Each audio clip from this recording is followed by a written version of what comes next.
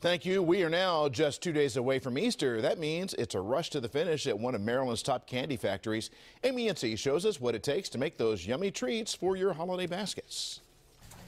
There's no shortage of Easter goodies at the Wockenfuss candy store on Harford Road. 2 dozen eggs. Let me bring them in for you, okay? Violet Thiemann is stocking up for her 20 grandchildren. They love it and they appreciate it.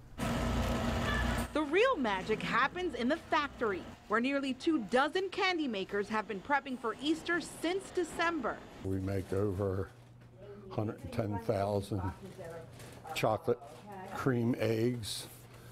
We make in excess of 30,000 bunnies and chicks and crosses. Jean Anderson is in charge of the ever-important chocolate bunnies, as I soon learned there's a science to getting them just right.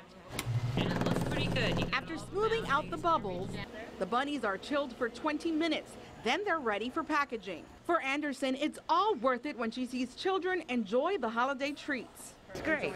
It's great. I love it.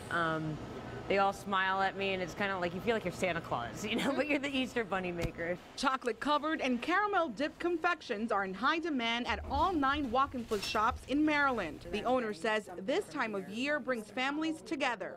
I hope it creates a tradition that they take it, they like it, that it's a memorable experience, and they come back again. Amy Yensi, WJZ Eyewitness News. Wockenfuss has been a family-owned and operated business in Baltimore since 1915. Wow.